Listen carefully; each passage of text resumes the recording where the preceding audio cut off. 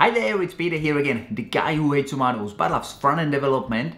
In today's video, I'm super excited to show you a couple of the demos from the upcoming React workshop. I want to show you exactly what will you learn inside of the React workshop, and we will go through the first two demos.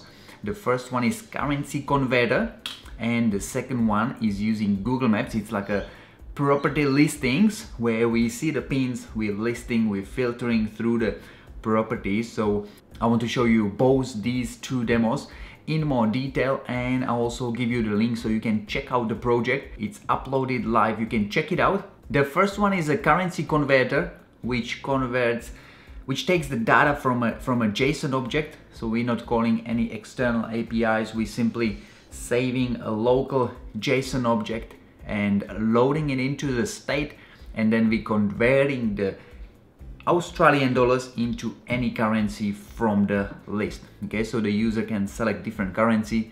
Everything is automatically on the fly recalculated. You can enter any value in the Australian dollar input or into the other input. I call it currency A, currency B. And everything, as I said, is automatically recalculated, saved into the state. While working on this demo, you will learn how to take an input, how to make a simple calculation, and how to update everything based on the current state.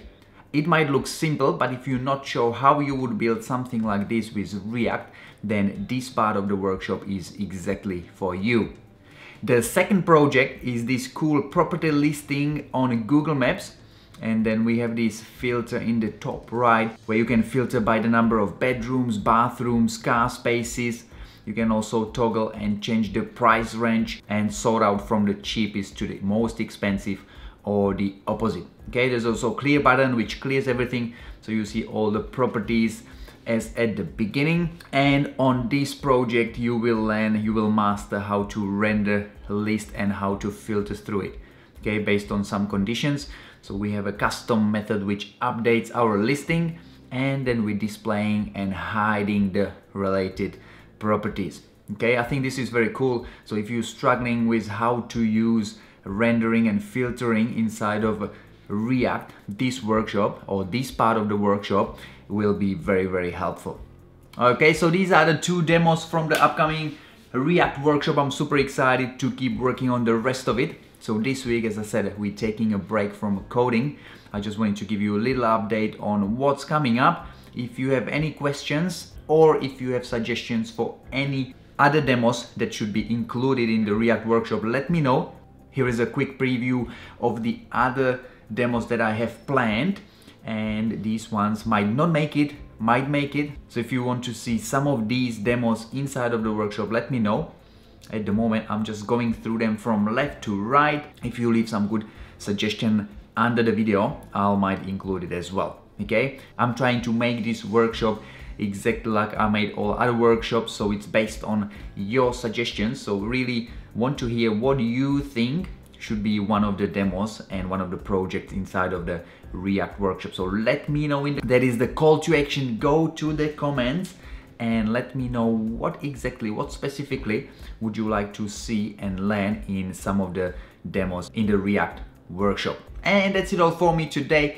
Now it's a coffee time. Now it's for me time to get some caffeine and keep working on the following demos, on the next demos. And if you haven't already, sign up to the email list so you don't miss the launch of the React 101 and React workshops. And now it's the coffee time.